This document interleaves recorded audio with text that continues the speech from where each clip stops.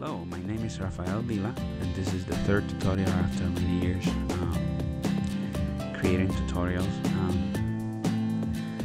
Today I'm gonna show how to create a website using Inkscape. Inkscape is a real amazing tool that you can download for free, and it's a vector-based graphic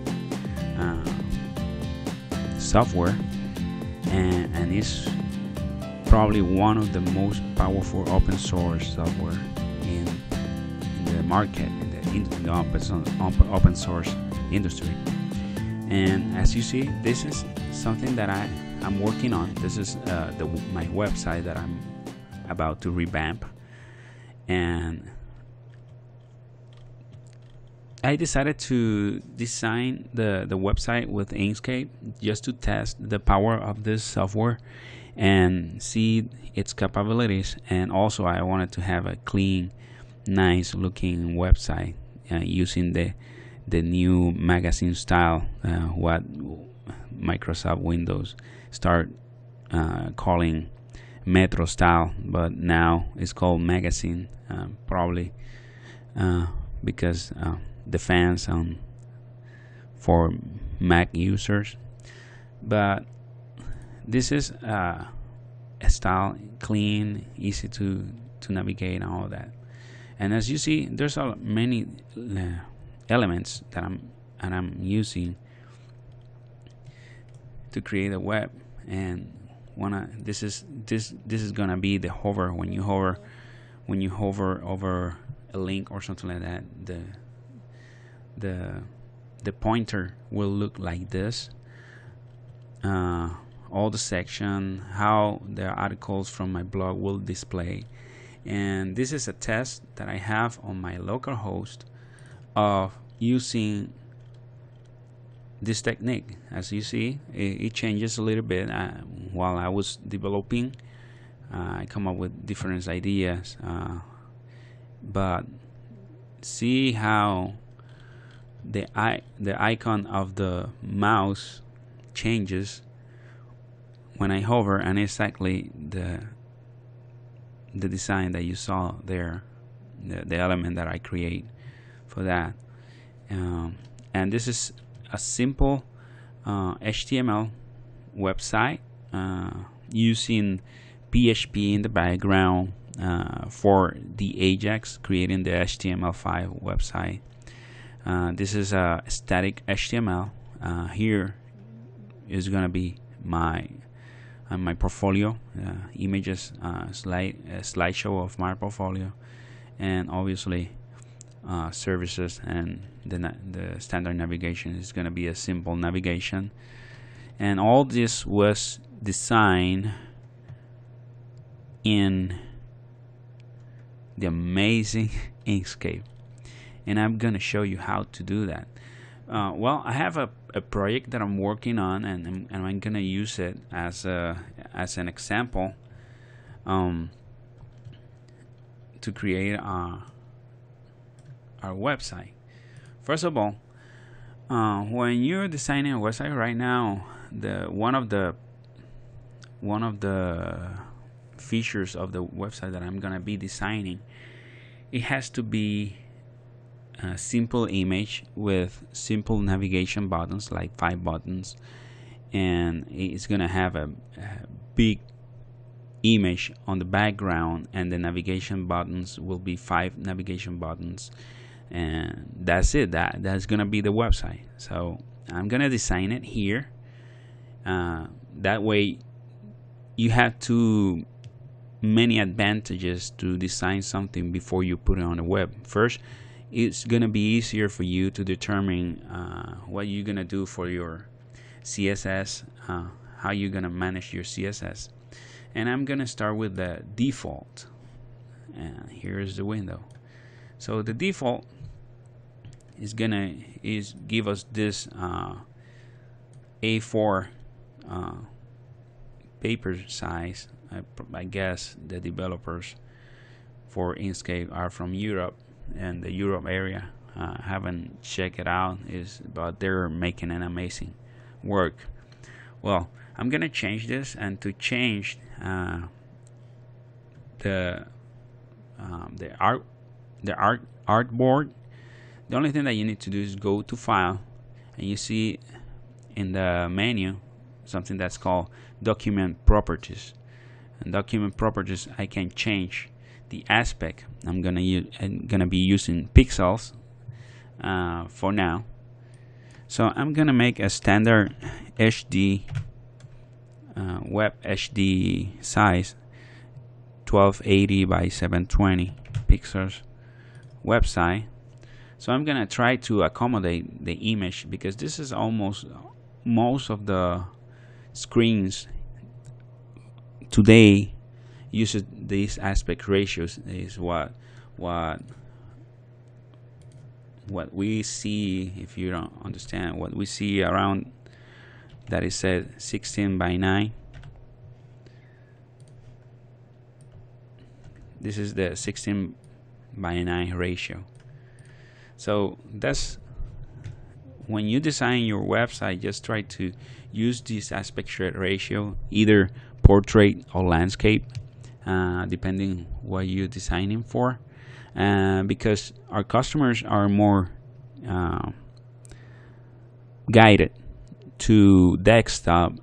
I will not bother to make this for a mobile, but if you're gonna make a mobile website, I will suggest to start with the portrait and start with the minimum screen size, and after that you spread it out so you make a responsive website. For now, we're gonna make something simple. First, the customer wants to have a photo in the background, and I'm gonna use any photo for this example. I'm gonna use a photo from the stocks that I download from Stock Exchange, an amazing website, Stock Exchange. You can find it here. I have a lot of stuff open. Let me close. This is another customer website, my website. So Instagram, I don't want Facebook to pop up now, so let's cancel it. Now, to access Stock Exchange, the address is sxc.su. This is an amazing free image stocks, and it was bought by really forgot the name. It's a very popular. They have a paid version that is called iStock Photo, and they were bought by a big company, Getty Image. But you're gonna get nice photos in this site, and most of them you don't have to give any credit, which I just suggest to give credit. Those people work hard and waste a lot of money on photography, so I suggest to give credit to whoever credit is honor. So now I'm gonna use any image. Let's use that one, and I'm gonna link it. So as you see, this is a big image, but I'm gonna accommodate it to that. All right, so now that I have this,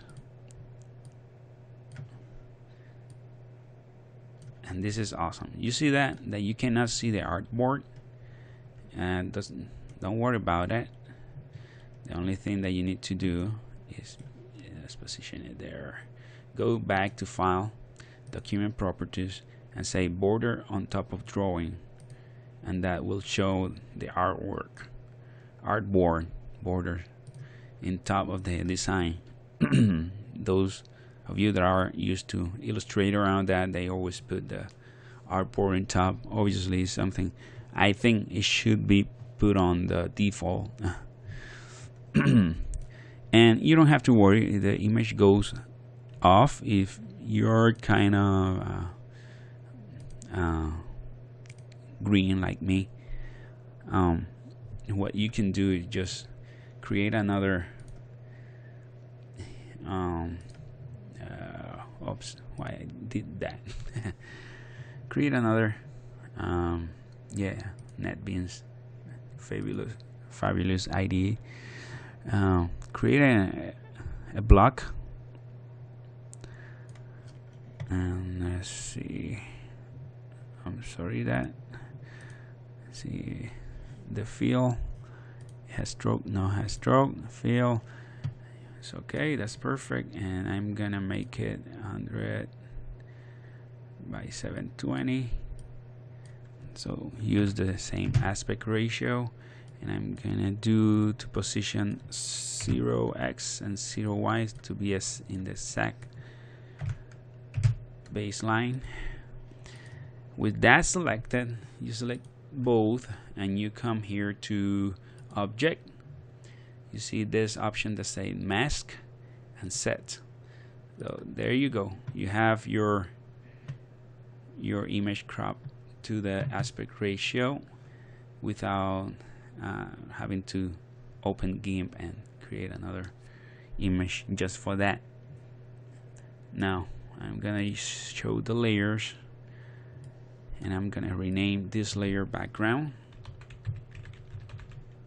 I'm gonna lock it and not messing with that background,